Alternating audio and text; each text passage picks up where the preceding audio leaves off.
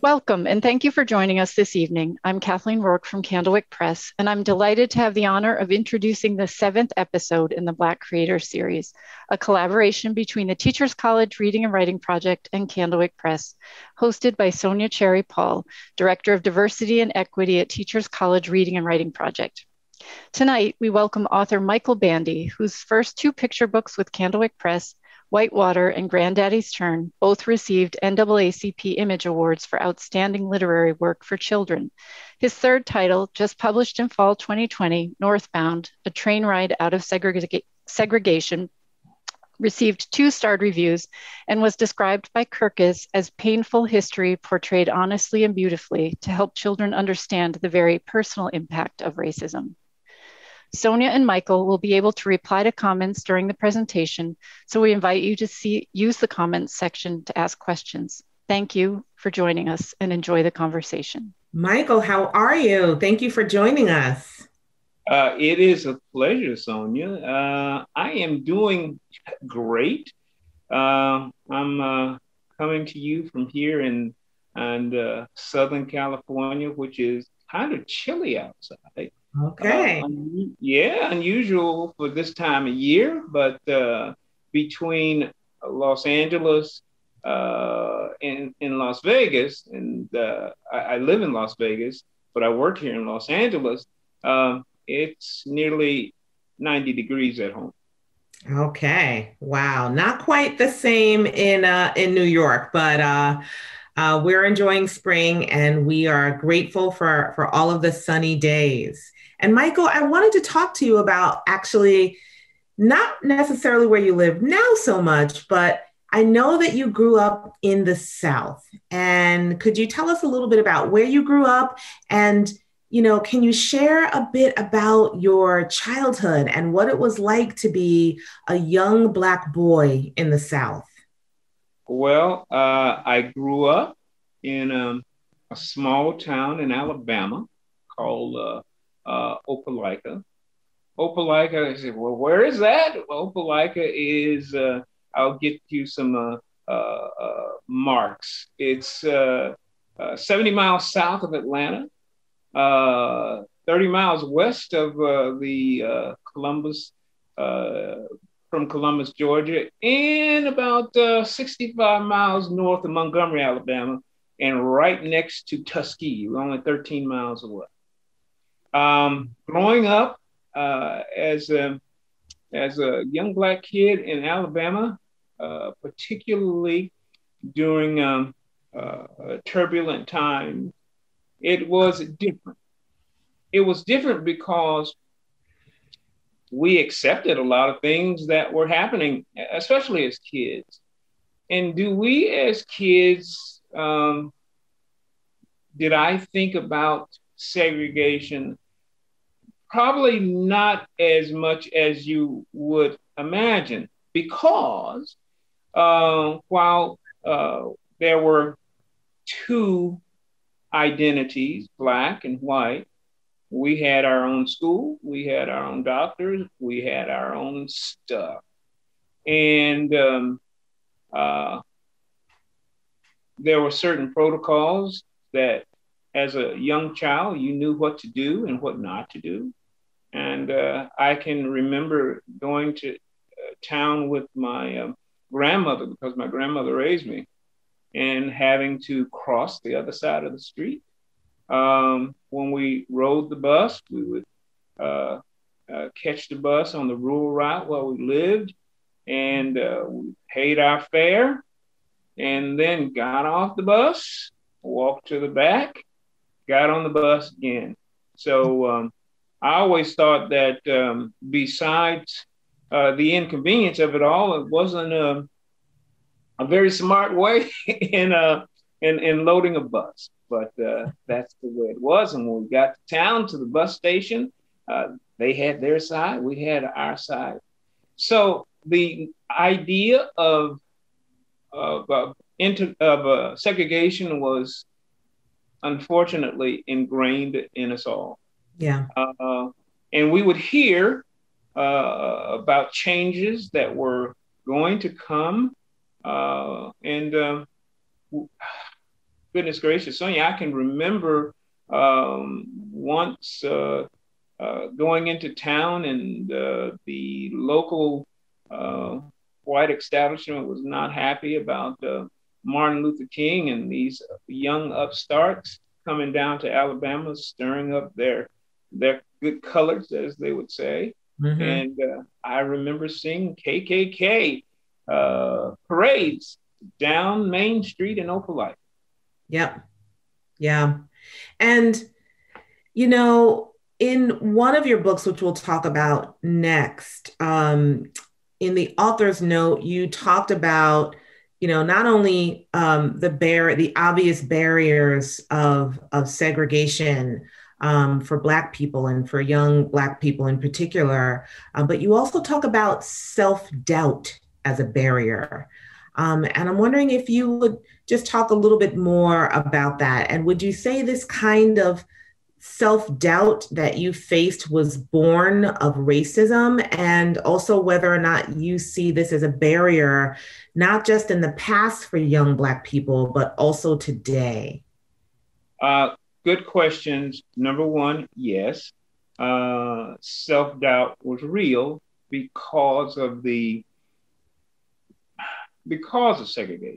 Mm-hmm. The self-doubt came about because when you saw vistas of other things happening, you wondered to yourself, hey, can I do those things? Yeah. One particular example was me going to Ohio with my grandmother on the train. And throughout that journey, there were states that were segregated, and they put the sign up. So I wasn't comfortable in my own psyche. Well, just down the road, seems like things were different. Yeah. And I remember getting to Atlanta, Georgia. And we're in the train station. And I recall it was one of the most beautiful edifices that I've ever seen in my entire life. And I asked my grandma, I said, "Ma, can I go to the restroom?" And she said, "Yes, just be careful." And I remember reading the signs in the restroom, and there was men's, women, and I didn't know which restroom to go into. Obviously, it can't go in the women's. The men's, I assumed that it was segregated because I've only gone to segregated restrooms all my life. Mm. And I saw a gentleman, his profession, he was a red cap. And he said, I asked him, I said, "Sir, where's the colored restroom?" And he said, "Son, there is no colored restroom in here." He said, "Just go in there." I said, "In here?" He said, "Yes." And I remember going to the restroom, and these white men were near me, and not to sound obtuse, I couldn't go potty because of that self-doubt. Yeah. Segregation is something that's insidious. It's like a disease. It comes through your pores, but in this case, it's those psychological pores. Mm. And we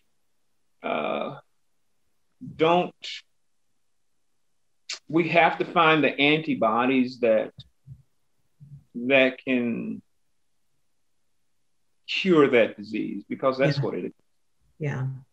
And I think, you know, my father grew up in the segregated South, and I'm familiar with stories like the ones you're sharing. And, you know, when I think about young people today and self-doubt, you know, I think about that imposter syndrome that so many of us battle. It doesn't matter if you are the most accomplished or have the most degrees in the room, there's this, you know, part of you that's still trying to navigate those feelings of belonging and worthiness. And one thing that's so important for educators is to remember to do is to affirm racial and cultural identities of the students that have particularly been marginalized in the United States, because we have to battle this. To understand it's a battle that that so many Black and Brown children and people are just dealing with as young people and even into their adulthoods, right? Yeah, and through their adulthood, and I like the word navigate, through their adulthood, and then it passes on to their kids. And so it's a perpetual thing. Yeah. And I remember talking to our agent years ago about writing something to kids and not to sugarcoat it. And the prevailing wisdom is that, well, that's not necessarily marketable. Yep. But thank goodness that the Candlewood Press didn't think so. And we have been able to tell these experiences to a new generation. And I want to can we talk about one of them, because you are telling these stories and you're not sugarcoating them, as you say, or whitewashing them, as I might say. And one of them is Whitewater, and the symbolism that you bring to the fountain in this is just so powerful. And this story is inspired by your life growing up in the South. Yes. So could you tell us a little bit about this gorgeous story that's co-written by Eric Stein and illustrated by Shadra Strickland? And I'm just going to show everyone a little bit of this beautiful book. Well, thank you. Whitewater, this wonderful labor of love happened from an experience that I told my writing associate years earlier, that I had gone into town and my cousin, we went by a whites only drinking fountain.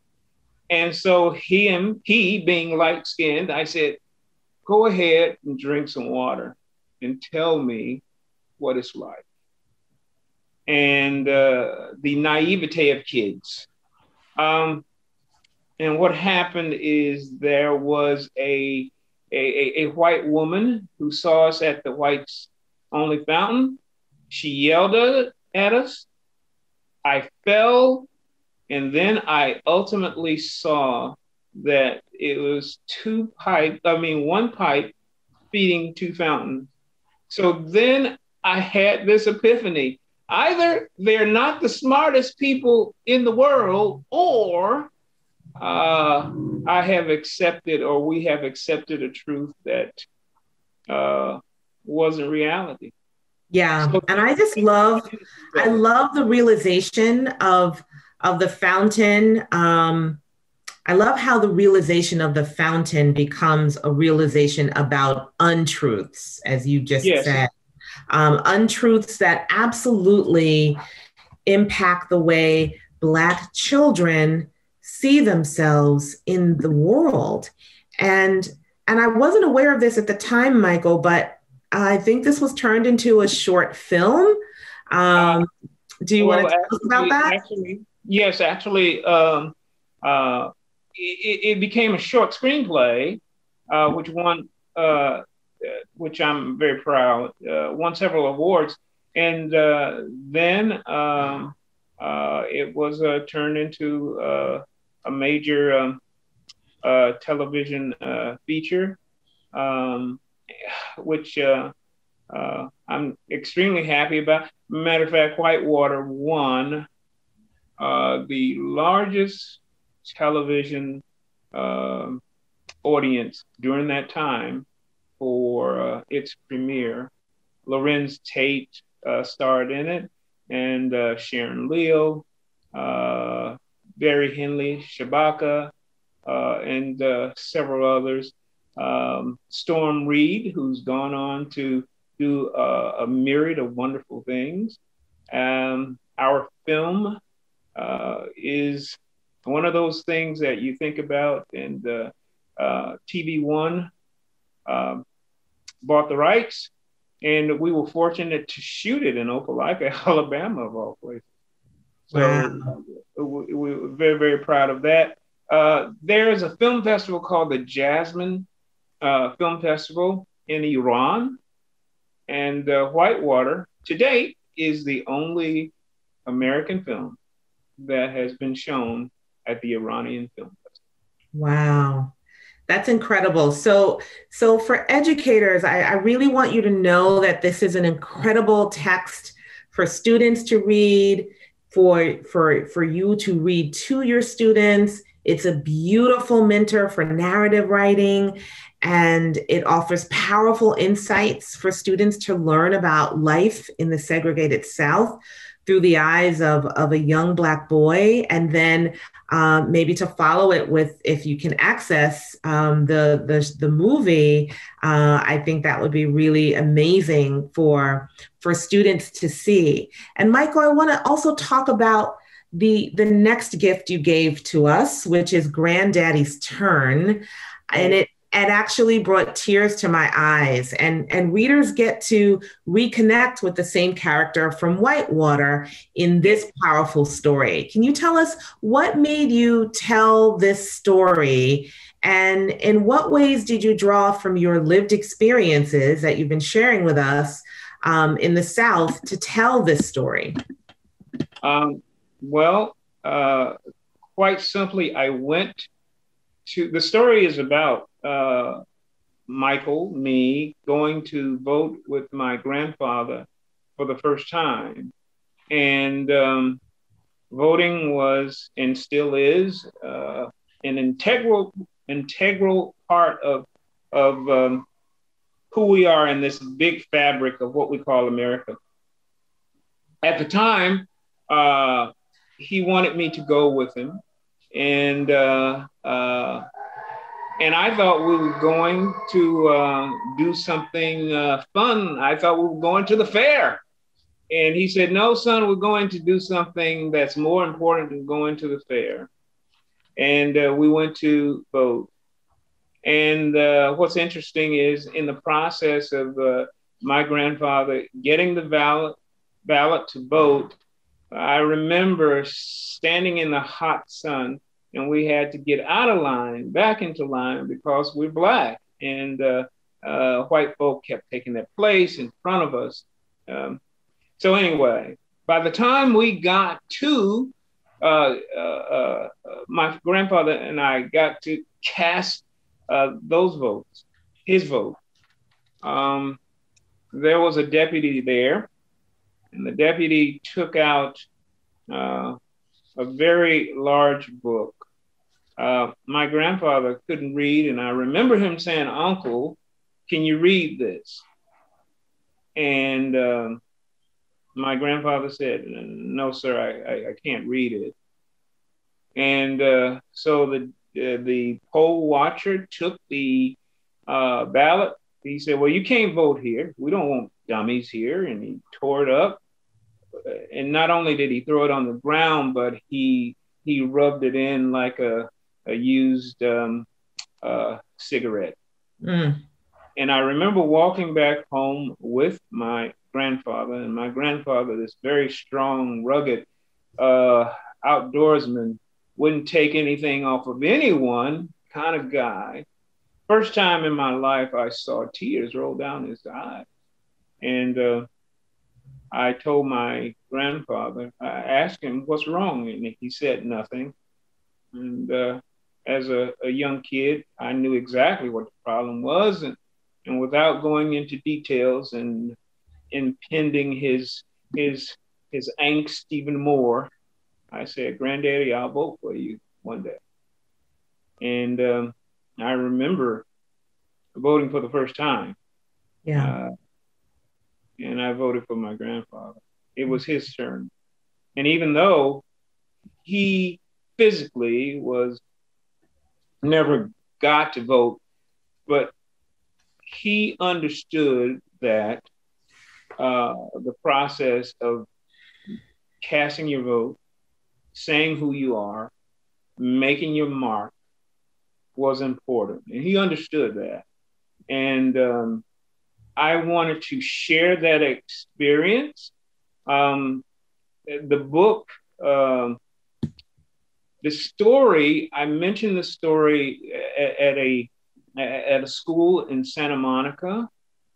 And at the end, I had an opportunity to meet people that were there. And we were first talking about Whitewater. And this young lady who looked very familiar, she said, "Thank you very much for I come from a mixed family, and I need to talk to my kids about race, and I didn't know how to do it. And this book allowed me to do that." And she said, "But that story that you told," and it was one of those things where people were so emotional, a lot of crying. And she said, "Please write that." So, I've always been told to write what you know what you write. And it was actress Jennifer Beals who encouraged me to write Granddaddy's Turn.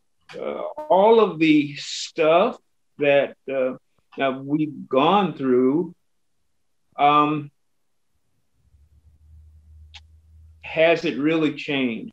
Now we have, just like we had poll observers, literacy tests, all sorts of stuff like that to keep them voting. Right now it's moved into a different, more technological age of keeping folk from voting. And I just wanted to say, Michael, I think what you're saying can sometimes be challenging for young people to understand because the law says one thing, right? And so they think that therefore everyone should be able to, adhere to that law and have rights underneath that law. But what they don't always understand is that the people who carry out the law have had the power to do otherwise when it comes to Black people. And Granddaddy's Turn is such a clear example of this. What advice can you share with educators about teaching about history as well as the present, particularly when it comes to laws and policing that break away from these sort of oversimplified narratives? All right, good question. I think when it comes to educating the young people or educating anyone about something that's as important as this, and I like to say you hold up a mirror and you look where we've been and you look where we are. And then in the center, there is this divergent narrative of information. And so you say, how do you bridge from there to here? Most young people are in a social media world right now. Mm-hmm. And it's a tool. How do you get that information to use that tool to make someone feel that they are important? Well, I have to be optimistic about it because with the murder of George Floyd, there are people that were awakened to this atrocity, not just here in the United States, but I saw Filipinos, I saw people in Great Britain, I saw folk that protested. And it goes back to one major thing, and I'm probably selfish in looking at it this way, is that notion that if you believe in this pluralistic stuff, then you got to be a participant. And you can't rest on the sideline. That is the hardest part of being motivated to get our butts out of the seat, so to speak, and do what is right. And so what happens is when you do those things that are correct, what happens is that the opposing group or the opposing force, they become upset and they resort to things like, well, they're stealing the vote from us, et cetera, et cetera. Isn't it ironic that the same interlopers that said, well, we want everybody to vote 50 years ago, 60 years ago, are the same, they use that same logic and that same diatribe today. Yeah. So as educators, you, me, those folk that have some influence, we have to believe in it ourselves. Yeah. And promote it. Yeah. That's what's important. And I think it makes a difference for young people to know that, as you've written in the end note, thousands of Black people were denied their constitutional right to vote, right, even though the law said they could. They were harassed, they were hurt, they were killed for trying. And understanding this history has everything to do with understanding why some people are apathetic around voting. It has everything to do with understanding why, what we see happening in Georgia, for example, with Stacey Abrams and others. Yes. And the response to that, which is more voter suppression, which is what you were just talking about. And whenever we try to engage in conversations about racism, without acknowledging the pattern of systemic racism and white supremacy throughout the history of this nation, people are demonstrating a willful kind of ignorance, right? We're just saying stuff, but we are not willing to look at the history and the patterns of racism. Yes, and the notion that is systemic. And it is systemic because it comes, it's generational. It's all the way from 1619 to 2021. Yep. If we don't call it out by its name, well, you can't solve it. Mm-hmm. My grandmother used to say, you know what? If it bites and it slithers, it's probably a snake. I have to tell you, I love your grandmother. And one of the things in particular, among many, that I admire about your work, Michael, is the way you spotlight and affirm intergenerational relationships in your work, the deep significance of young people and their relationships with their grandparents. And readers get to see this again in Northbound, a train ride out of segregation. And I love this one so much, so much. Tell us about Northbound and how this story came to be. Sure. Northbound, the third in the trilogy of Michael's experience of growing up in the South. My grandmother and I took a trip from Opelika to Cincinnati in the mid to late 60s. And my grandmother was my grandparents were my rock, but particularly my grandmother, because she had the nurturing bond and she wanted to make sure that if whatever I did, I needed to act like I had some sense. So this train ride gave me a different view of what segregation was all about. Because living in Opelika, I saw segregation, if I can use a simple term, from a static standpoint. I knew about the drinking fountains. I knew about I couldn't go into Newberry's and eat at the counters. I knew about going to the back window and my grandmother picking up food at the back window, not being able to go in the front. But I didn't understand that segregation was mobile. It was riding that train and meeting the expectations of what I thought the world should be was totally different. Now, I met a white kid who got on the train in Opelika. Now, I had seen this kid before, but we didn't have a relationship.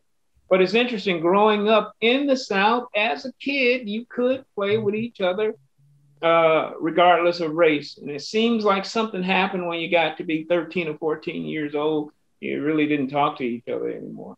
Yeah. But to go to your question specifically, looking at the narrative of this mobile stuff of segregation, we would go through one state, and I remember the conductor putting up chains and say, you know, it's black here, white here, black here, white here, depending on where you were. And then I started to formulate thoughts in my mind. Now I don't understand the game. I don't understand the game anymore. And the only thing that I had for that day and a half trip from Opelika to Cincinnati was this white kid. And our commonality were kids. Right. My feeling is that when the segregated signs went up, I understood it. So I went to the Michael behavior. But it's interesting, when the segregated signs went up, he had more angst about that experience than I did. Mm. Why? Because he's a boy, I'm a boy, and he wanted to play. Yep. Well, I'm a boy, he's a boy. I wanted to play, but I knew, because of my experiences, and you used the narrative before about self-doubt. Well, it's self-doubt. Well, hell, it's only a chain with a colored only sign, but my self-doubt is that I do not have the ability to cross that. Yeah. Now those signs were nothing but psychological barriers. And Michael, one of the things, again, many things that you do so well in your books is exactly that. You demonstrate the physical barriers brought about by racism and segregation and discrimination, but also the psychological barriers. And I want to just read this page. It says, but then the fun stopped. The conductor shouted, Chattanooga, Tennessee, next stop. Then he put the whites only sign back up in Bobby Ray's train car. Bobby Ray handed me a rolled up paper with a rubber band wrapped around it, but I didn't have time to look at it. The conductor whisked me down that aisle darn fast. That ain't fair, mister, said Bobby Ray. The conductor just grinned and looked back at him and kept moving me away. Seemed like the rules on that train were always changing. It just didn't make any sense at all. And that last sentence, right, seemed like the rules on that train were always changing. It just didn't make any sense at all. Through the eyes of young Michael, right? The rules are arbitrary, and it's because they are, and they're senseless. And your writing just really helps young readers to feel this, to see the world through young Michael's eyes as he navigates the world around him. So thank you for doing this so poignantly in all three of these books, where readers get to experience this with Michael. Well, I think too, and thank you very much. I sincerely appreciate it. I appreciate you giving me this forum to talk about this. But if I can make a quick point about Northbound, is that in my way of thinking, 10 or 11-year-old kid, is that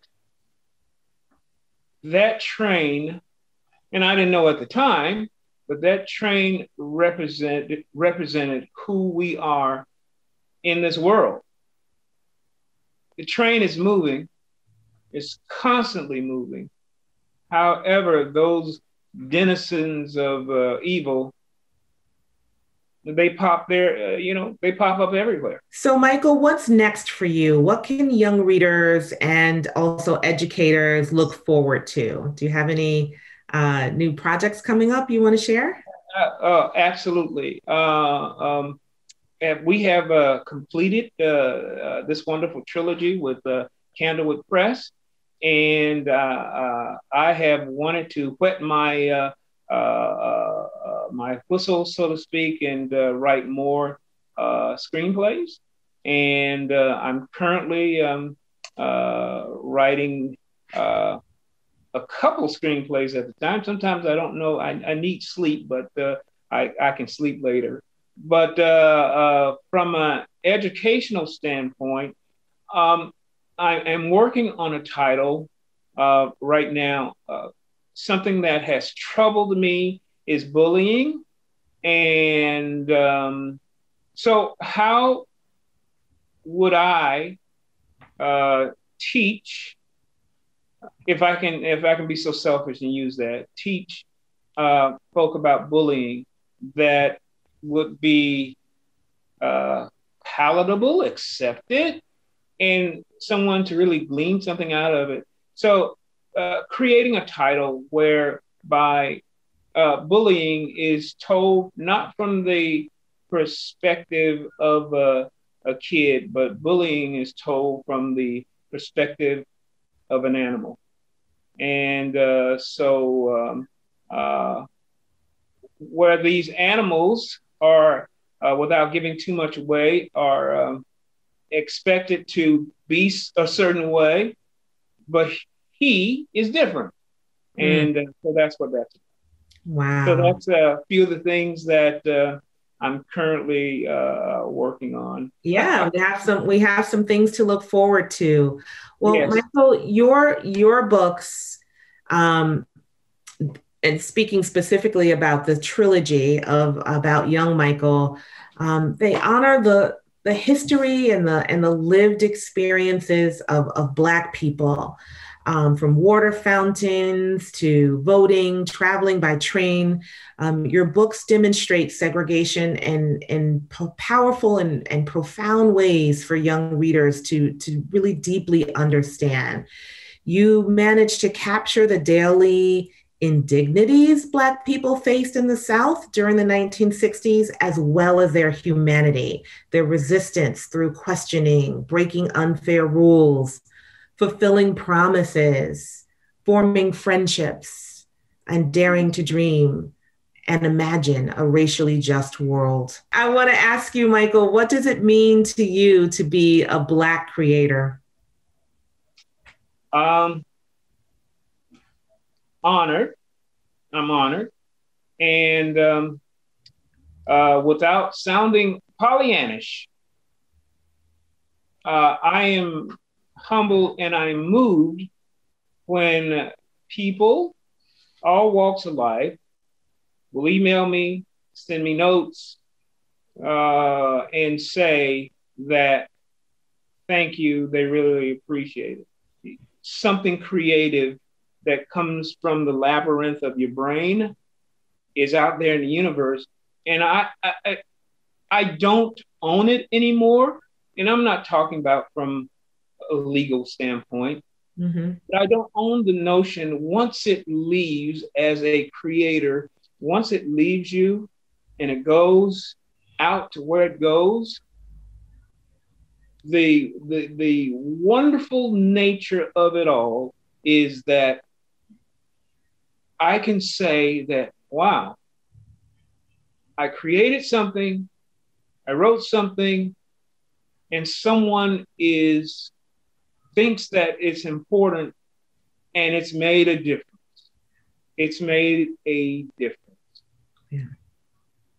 That's what being a Black creator is all about. Thank you, Michael. It's so lovely to talk to you. It's been a wonderful time.